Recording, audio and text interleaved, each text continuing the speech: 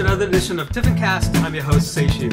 Today we have a photographer, a wedding photographer based in Seattle, whose name is Daniel Usenko. Now, Daniel is not just a photographer, he's also an entrepreneur, and recently he just launched a product called SmartAlbums. I'm sure some of you have heard of it, but today I wanted to talk to Daniel about what SmartAlbums is all about and what it means to you, whether you're a wedding photographer or a portrait photographer. So Daniel, welcome to the show. Hello, nation. Thanks for joining us.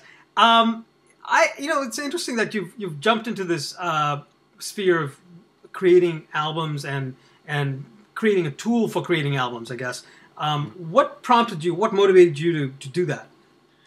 Well, I wish I had like a really interesting answer. Like I had all these problems with albums, and then decided to make my own, which is what a lot of people say, which, to be honest, to me doesn't seem very truthful. To me, what happened was a friend of mine, who's also a photographer, had this idea about 3 years ago, and he came up to me and said, "Hey, you're good at branding and you're good at like business stuff. Maybe we can do this together." So the initial idea wasn't mine at all, and I'm just very fortunate to be part of the team now. And it went from meeting at Starbucks every Saturday and sketching things to like me working 18 hours for the last 2 weeks per day. So yeah, like the reason I'm doing it is because basically, like right now, I just love technology. I love helping people, and I love photography. And this is a way for it all to be, come together as one. And it's been super, super fun. So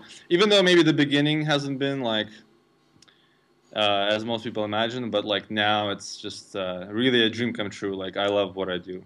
Excellent. So you've got a launch special going on right now, and we'll talk about that in a bit. But right now, the SmartAlbums is in beta, correct? Yes. And it should be launched, or will be launched in full, I guess, in about 2 or 3 weeks. Yeah, December 26th is when the official release is. Okay. But we do have already over 500 beta users that have been making albums, so it's fully functional. We just want to get rid of all the bugs. Sure. And it's been in beta for now about 2 months now. Okay. So okay. we're really focusing on making it bug-free. Yeah.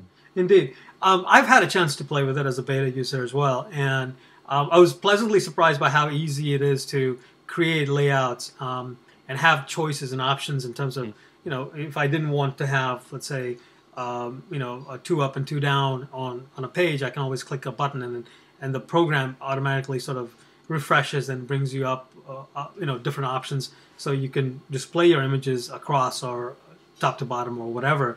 That seems like a departure from what a lot of other products out there do, only that you've sort of let the computer or let the program decide on what to do next with the pictures. In the sense,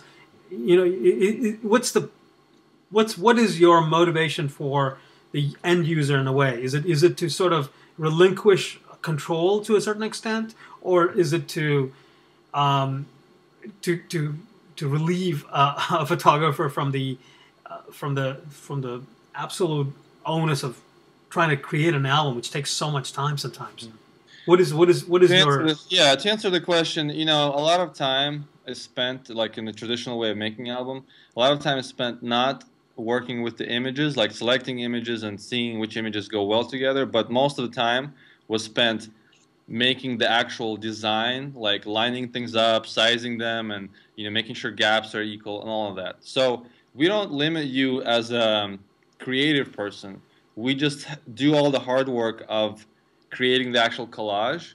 And what we do is, like all of the templates, all of the layouts are all handmade. Like they are not made by a computer. We made them by, ourselves. And so it's not like a computer just spits random things out and like you just say, oh, maybe this will work. Like we have made a lot of effort to make them look really, really nice and make sure like all the gaps are perfect, everything's super aligned. Like it's just like we spent a lot of effort there. So basically to the user, we give the ability to be creative as far as like picking images, being experimental. Like, let's see if I can throw these 5 in. What if, I include that other one? And like, see the possibilities very quickly, so that the user, the photographer, is just deciding on like the best version of. Okay. I was told to be quieter. I'm at a library and they told me don't yell. I just get excited about all this stuff.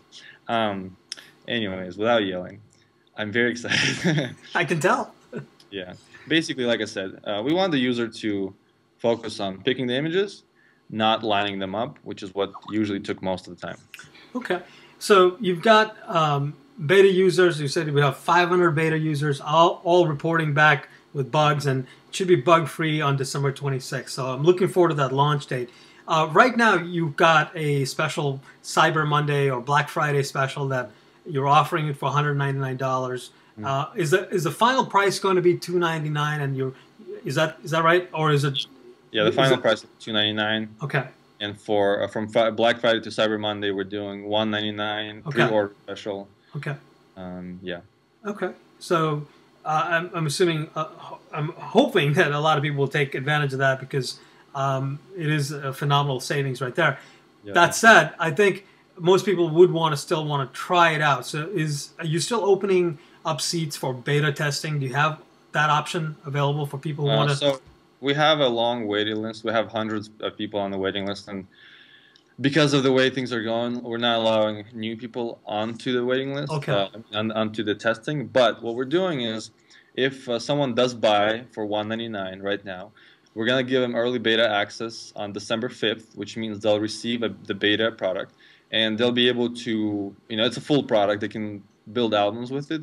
And if before December 26th they decide that actually they don't like, the software, then they can request a refund. So in a way, we're giving, 3 weeks free trial, kind of. Excellent. So, yeah. Good. Okay, so you've got people jumping in and giving it a shot. On Facebook today, several people have asked me about SmartAlbums. When I mentioned that I was going to speak to you today, several more people came up and asked me a few questions. So if you don't mind if I ask you. Sure. One of the things that one of them wondered was about upgrades. How are the upgrades going to work? If someone buys SmartAlbums today, the question is, essentially a year from now, are you going to ask them or expect them to upgrade to the next level, or the next upgrade level, or how is that going to work? So since this is our 1.0 version, even though it's completely functional and everything, there are things that people want that are not in there yet. So we hope to maybe mid-2014, we're not sure, but around then, have a 1.1 version that will have some of the features that have been requested to add. So that one will be free for the upgrade, and it'll include most of the stuff that people have been asking for. For when we do have SmartAlbums 2.0, which I do have no idea when that'll be, obviously the upgrades will be, the features added will be a lot more substantial, so it'll be a standard upgrade model. I can't say right now how much it'll be, but I'm guessing anywhere from a fifth to a fourth or a third of the software cost. I really can't say right now because I don't know myself. Okay, that's fair enough. The other question I received was about templates. The questioner asks, not everyone likes the clean look or uses the clean look that SmartAlbums obviously has. Some people like to overlap photos and collage them and things like that. Will there be more template options available in the future, and are people going to have to buy those templates? Mm-hmm. The answer is basically, well, first, it's hard to make everybody happy, especially when you work on a template-based system. We do have literally hundreds of thousands of templates, but right, like you said, at the moment they're all like very modern and clean, which we feel appeals to most photographers. But obviously we can't make everybody happy, and we understand that. We can't tailor to everybody. So yes, there will be more templates in the future. We probably, again, I don't know because we haven't made plans exactly, but in most probably we won't be selling them, but maybe other photographers, can make a template library or something, and then somehow we can include their templates into our like. I mean, those are just ideas that have been thrown around by our users. Mm-hmm. Basically the question is how do we get more templates in to Yep. make everybody happy? Gotcha. So the answer is I don't know. Okay. But I can promise that the same people that have worked on the software to get it up to this point will be more working to improve it, and including more templates is just another thing that people have requested, and we are taking the feedback, and we're gonna produce something that people will be amazed by in the future. Excellent. Good. The next question is a bit of a doozy, but and it's only because Andrew Funderburg is a friend of mine. Mm-hmm. This question comes from the same forum that I was in before, mentioned before, and the question is, how do you compare to Fundy's Album Builder? What is it? What is it that makes SmartAlbums so different from Fundy's Album Builder or Queensberry's Photo Junction, or just anything out there that's sort of doing the same thing, which is to create albums for wedding photographers and portrait photographers? Mm-hmm. I think as far as Fundy goes, like we have a lot of respect for them. We consider them the leader in um, the album building market. You could also say that InDesign could be the leader, but they don't really target photographers like outright. Just photographers have adapted InDesign to use it. So in that sense, it's a very, very different software. For one, Fundy is a plugin.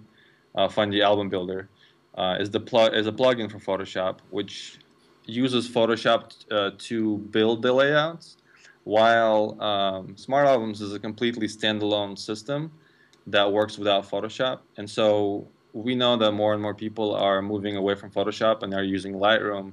So this allows them to not purchase the subscription to Photoshop and just use our software outright.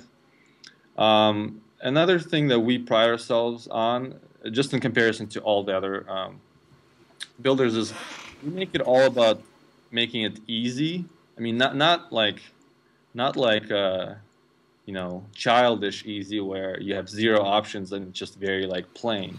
But we try to do as much work for you as possible. Like one example would be we have face recognition in our software so that when an image is cropped with a square, let's say it's a person standing, it wouldn't show the torso, but it would move the image down to show the face because the software knows that the face is up top. So just small things like that, like if we're talking about InDesign, a lot of people have templates, and most of the time that goes into designing albums in InDesign is searching for the templates. Like I have 2 verticals and 3 horizontals, and then I spend 5 minutes searching for that one template that may look good.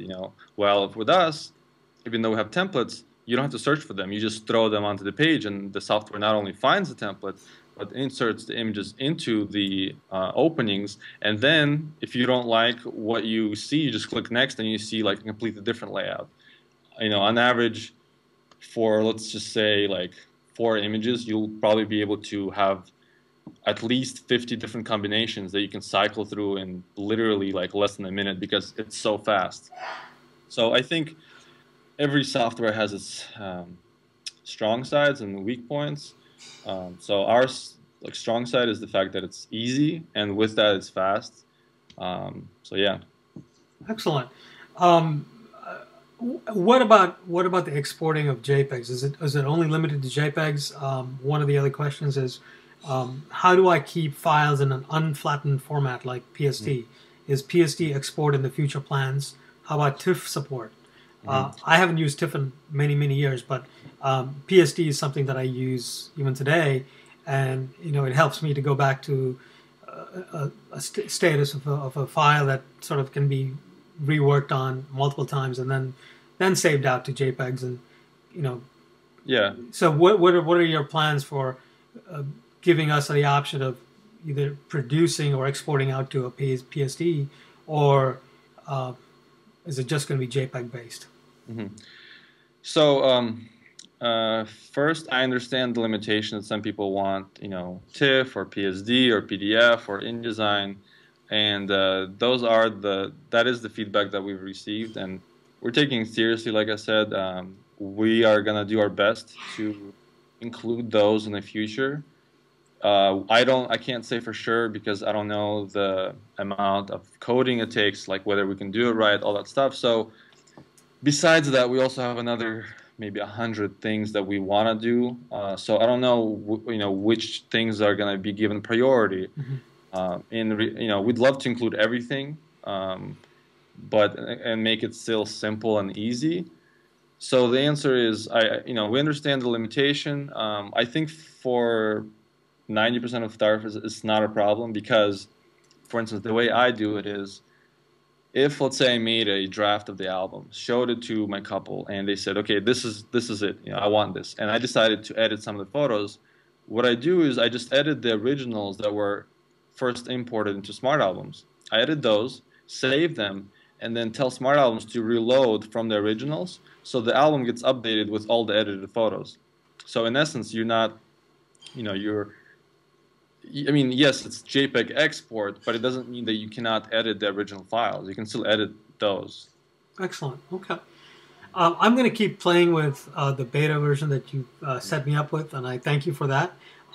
Daniel, it's been a pleasure. Thanks for joining me for this quick chat about SmartAlbums. I know there's many more questions that will be coming up, and I'll be sure to either email you or we can set up another time to chat again about how things have progressed since you've launched and going from beta to 1.0 at the end of December.